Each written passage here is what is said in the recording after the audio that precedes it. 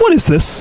This is a DUPLO miniature golf course. It's a Paw Patrol Adventure Bay mini putt course that I themed after my son's favorite TV show. That is awesome. And this is made with primarily DUPLO, right? Yeah, it's about 22,000 DUPLO pieces. So most of it's DUPLO. There's a little bit of system brick here and there just to fill in a couple of gaps and when needed, but tried to keep it as DUPLO as possible.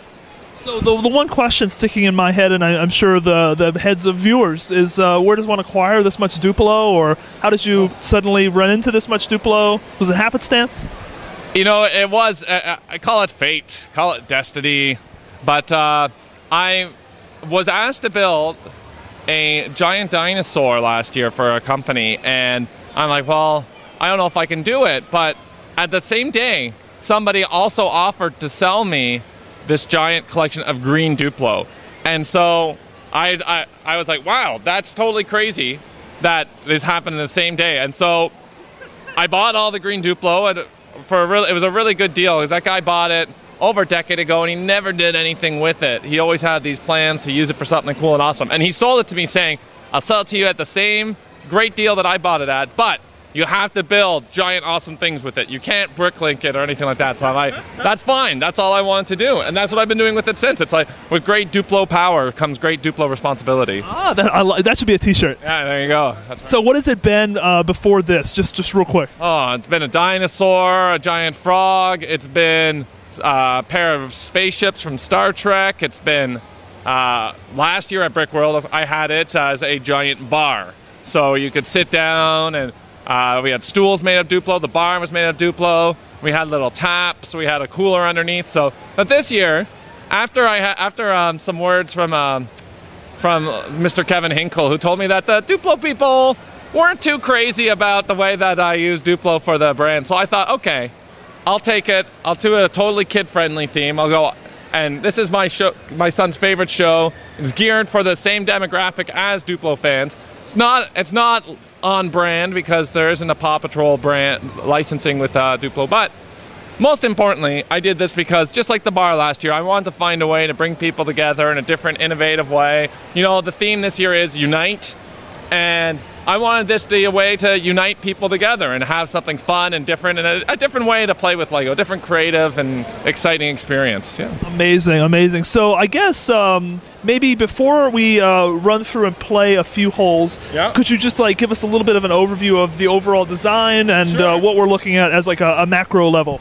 So we have the first hole here, which is the windmill hole, and it looks like it's a pretty basic straight through hole. The biggest challenge is that the ball is a DUPLO ball designed for the DUPLO education tube system, and it is a very precise system. So getting that ball, the DUPLO ball, to fit in that hole is a lot more challenging than you think. I've got a hole in one once. So then it'll come out, it'll go under the windmill, come out the other end, and then you tee off again for hole 2, and this is the bigger hole. The hole layout's about 256 square foot, and hole number 2 is about 230 square foot. So it's most of the track here. And so you have two different ways. You could either go the trickier but clearer way through the train, under the train crossing, or snake through the town, make it past City Hall, past the runaway train there, and get to the corner, the far corner, where you can see the start of the DUPLO bridge. This is the bridge that the Paw Patrol characters ride out on every episode to get to, when they leave, their lookout tower, which is where the final hole is. So you have to get it not up the slide. A lot of people ask you to get in the slide. You actually got to get it right in the main door of the lookout tower to get the ball home to be with the rest of the Paw Patrol. Oh my goodness. Yeah. So without further ado, let's. What do you think? This is the first one? How about that? All right. Actually, you know what? I said let's go to the second. This one, second one? One's Second a little one. more interesting and a little easier. All right. I like that. I like that. All right. So I'll just teeing off here, teeing up. I'm gonna go for between the house and the City Hall here. Oh, didn't quite get it where. That's not too bad. I'm not too unhappy with it. All right. Now, one of the issues here that we have is the air conditioning is right above us. That's the AC, baby. That's the AC, and it is quite powerful, and these balls are so light. There's no core in them like a golf club. A golf ball would have it.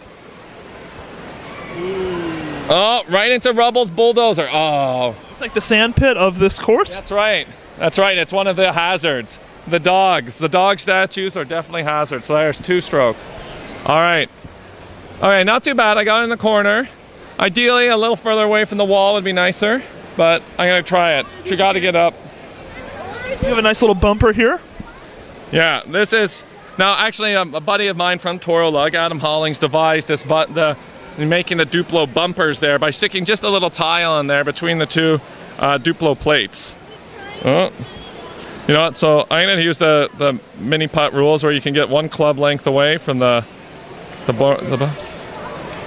oh. Well, this is where I get a little sneaky. Nice.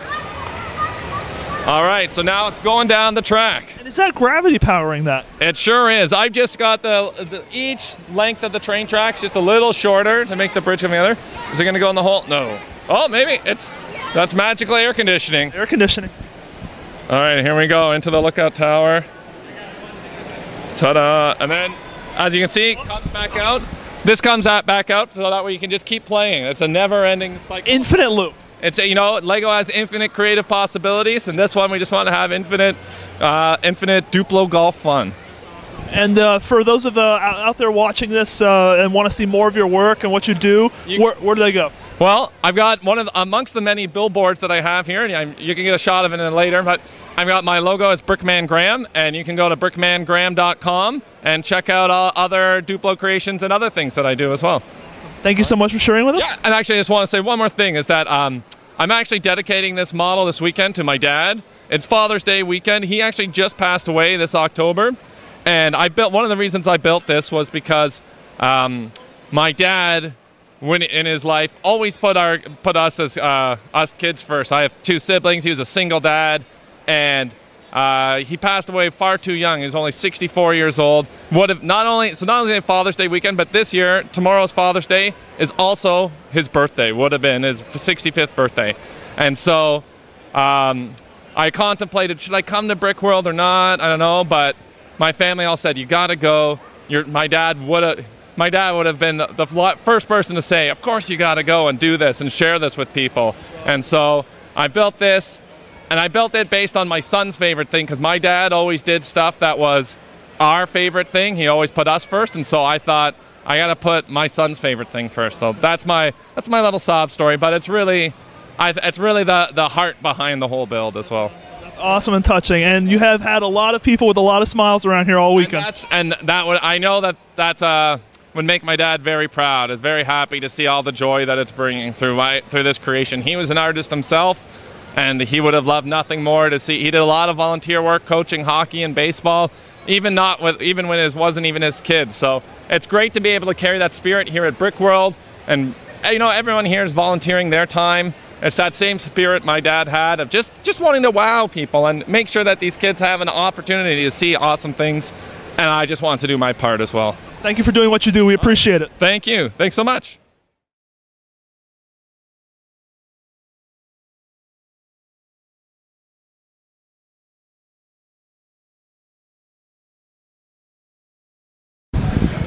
Ladies and gentlemen, welcome to the first annual Brickworld Invitational. Here we go, off to the first hole at the windmill. Teeing off. We got a lefty. Oh, hits the first hazard, the flowers. Goes right into the corner underneath Yumi's farm. Headed towards the hole under the windmill. Oh, just a little too far. Now, oh, the incompetence is staggering.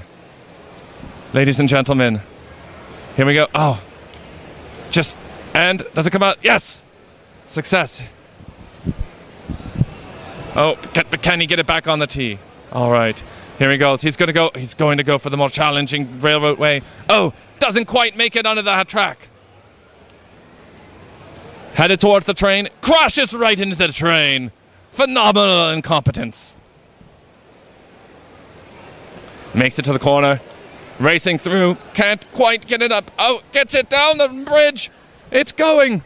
It's headed towards the final hole. Oh, no, not quite. Just, very well done. Did I follow any of the rules? Not a single one, but it's Duplo golf, so it doesn't really matter. It's just for having fun.